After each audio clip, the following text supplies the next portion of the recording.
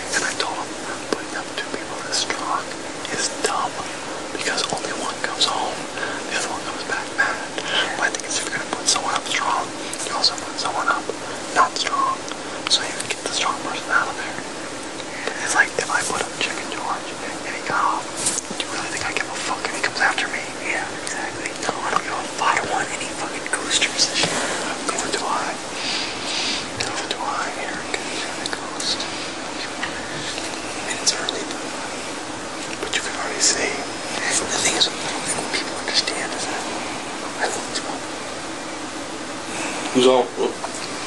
We're making out. Give me a few minutes. I will drop Will.